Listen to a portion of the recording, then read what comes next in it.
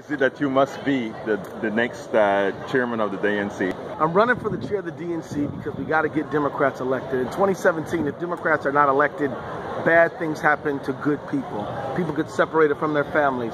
People get their health care taken away. We have to win because we are on a sacred mission to uplift all people, liberty and justice for all. That's what the Democratic Party should be.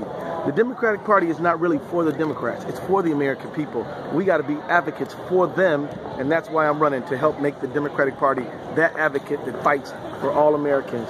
Whether you are fighting for prosperity or fighting for respect or both, we got to be there for you, and that's why I want to lead the DNC. Thank you, sir.